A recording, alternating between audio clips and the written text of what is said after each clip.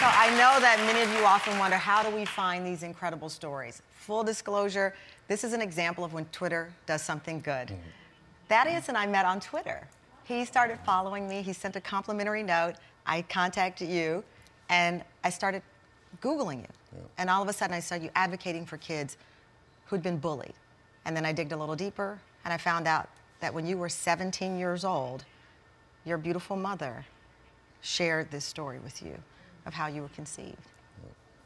What was that like? It was, you know, I think a lot of times kids in general, we think our parents are the craziest people in the world growing up, and in some cases she was. But she was crazy and loved to make sure that me and my brothers had an opportunity to live a life that hopefully, you know, all kids should have an opportunity to live.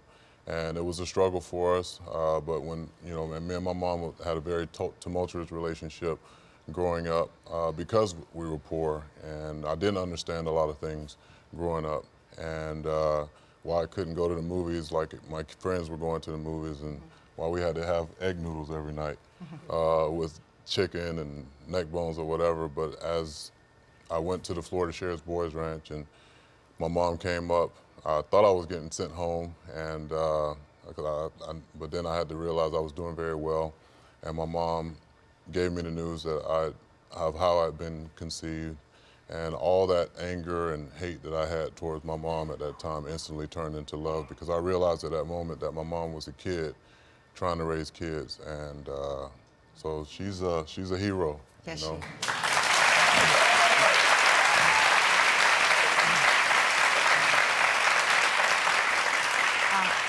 Daria, Miss Daria. That's I'm Daria. from the South. I can't bring myself just to call you by your first name. But what was the breaking point for you? Why did he need to know? Because you could have kept this from him forever. I always wanted to tell him, but I never knew the right timing.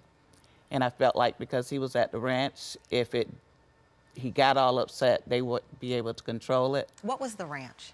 The Florida Sheriff's Boys Ranch. Ranch. This is a youth facility that for years has helped, over 60 years now, has helped youth that have come from troubled backgrounds, abused backgrounds, etc., get on the right path.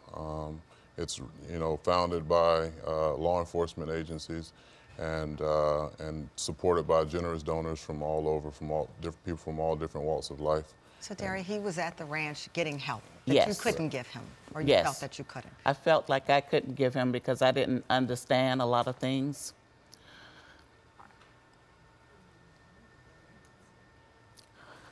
Take your time. But it all worked out because the things that I couldn't give him, the parenting things that I didn't really know, they were able to help him. By him being there, he met so many people, and I just thank God for all the people that came in his life when they didn't have nothing to gain from it. Looking back at your decision to tell him, as he said now, your son, you were a baby when these things happened to you. Yes. So you're dealing with your own scars, your pain, no support. And now you're trying to release some of this by telling him. Were you afraid or worried that this might make your already complicated relationship worse?